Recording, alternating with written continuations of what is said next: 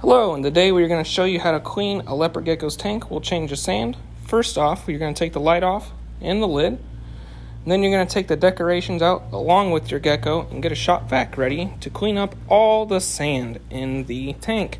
It makes quick work of it. It makes it real easy to deal with.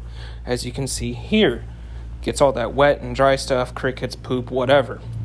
And then you're going to want to pour in the sand hereafter, spread it out with your hand, and add your decorations and shelters. And then you want to add your gecko back to their happy home. They're going to look around a little bit as it smells different than what they're used to. It's all changed and stuff.